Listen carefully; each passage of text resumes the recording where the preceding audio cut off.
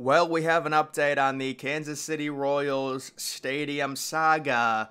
We got the announcement about a month ago of the two potential projects located in different areas. One right in downtown KC, the other up a little bit in North KC. I like the North KC stadium renderings a little bit better personally. Both of them are decent, but we do have an update here. The announcement was supposed to come on the decision right around now, towards the end of September. Well, apparently that's not happening. Kansas City Royals won't select a new stadium site by the end of September, as previously announced in a press release from the MLB Ball Club on Wednesday. The team said it would not have a site selected by the end of the month. The Royals did not provide an exact time frame for when they would make the decision. The team has narrowed down its future stadium to two proposals, each approximately $2 billion ballpark districts that will not only build a new home for the Royals, but also create new restaurants, hotels, and stores.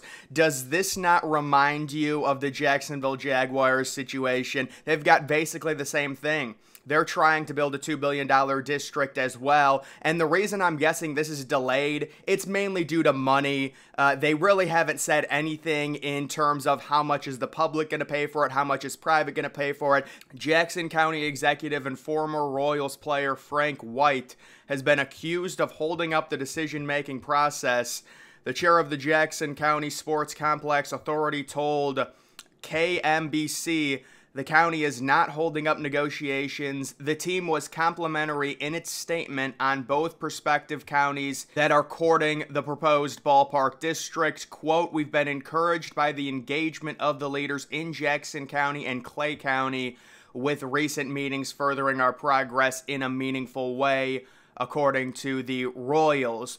The team did say that it planned to provide clarity to local leaders and the Chiefs, who currently share the lease of the Truman Sports Complex with the Royals, in enough time for the public to be fully informed for a vote on a proposal in April. It remains unclear exactly how a stadium in either county would be funded. An extension of the current 3/8 cent tax funding renovations on Kauffman Stadium could be possible in Jackson County. So there you have it. They haven't said anything in terms of who's going to be paying for this. I'm guessing it's going to be a proposal similar to the Jaguars. Maybe it's a 50-50 split, with the Royals paying for half and then the public paying for the other half. Maybe they bring that 3/8 cent tax that paid for the Kauffman Stadium renovations back into this. It is interesting, the Truman Sports Complex lease. I expect the Chiefs to fully take that over, and I think you can see it from a mile away what the Chiefs are going to do with that entire area. They're probably going to turn it into a stadium district. I mean, the Royals are trying to get their own stadium district, but with the Chiefs,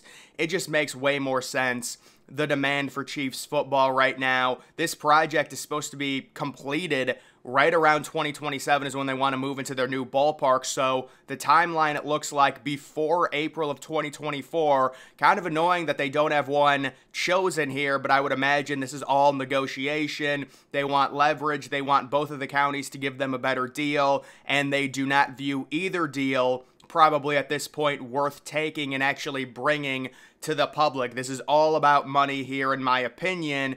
And then this is what the Royals said on the topic and why they delayed it.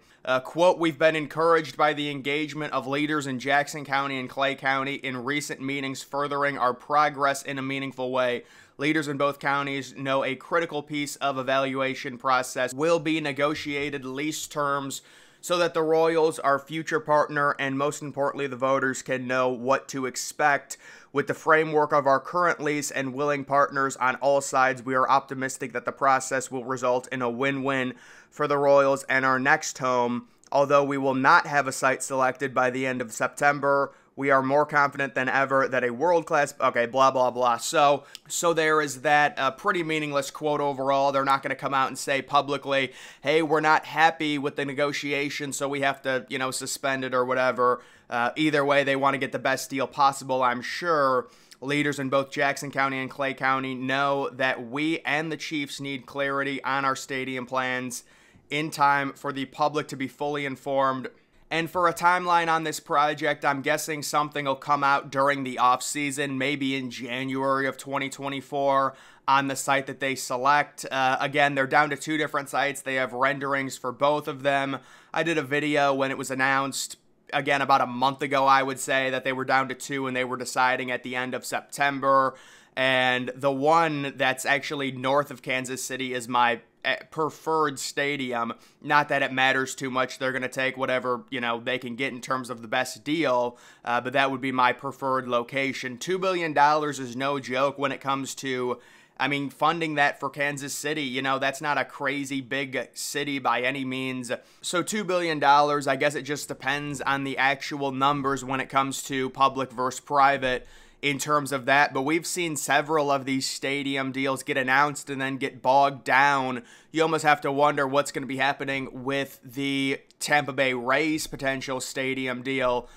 They want the public to pay about $600 million for their brand new stadium, and they're also going to have a stadium district that's around $6 billion, although that's not included in the package. This idea and this proposal that the Royals have, again, is very similar to the Jacksonville Jaguars, and even theirs got bogged down at this point with around 6% of public support paying 50-50.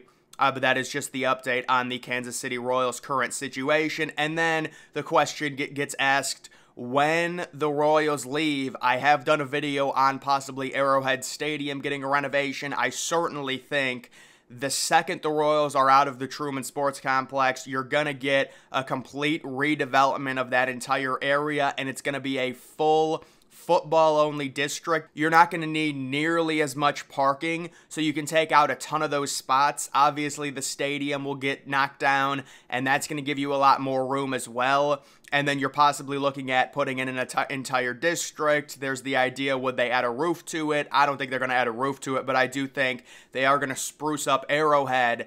And they've kind of gotten lucky, the Chiefs have, to where Arrowhead's been grandfathered in as one of like the legendary stadiums in the NFL. So even though it was built, in the 1970s, it's known as still one of the best stadiums. They really don't need to redesign it or do anything like that. Certainly, you could fix up the interior, you could add some social spaces, but I think most of the investment when it comes to the Chiefs, and once the Royals do move out, and I still expect them to, although this project, there's still a lot up in the air when it comes to who they pick, how is this going to be paid for? But let's just say it happens and they're out by 2027.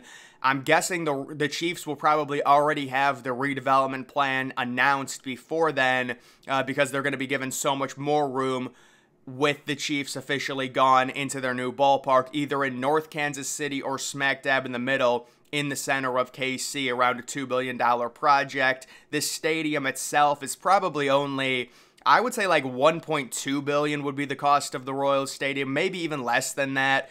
You have to factor in it's not a retractable roof, which I think is great. The fact that all these stadiums going up, they're all retractable, they're all domes.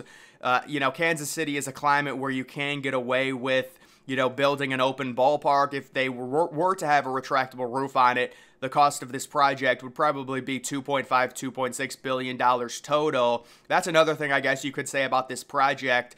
It's getting more and more rare to see stadiums be built fully open, so this is definitely a good thing. And you'll even get people complain about Kansas City and the climate in the summer possibly being too hot. This year, certainly, it's been really hot, but just in general, Kansas City is a place where we do need to have open stadiums, because the weather's not crazy hot. Obviously, it's not cold. Except maybe early April it can get a little cold. But either way, guys, that is the update. We were expecting a decision here, a ballpark that was going to be announced, and of course, they're delaying it. They're trying, probably a negotiation tactic. At least that's what I think's going on here. Either way, that's going to do it for this video. Make sure you're following me on X. Link to that's always in the description.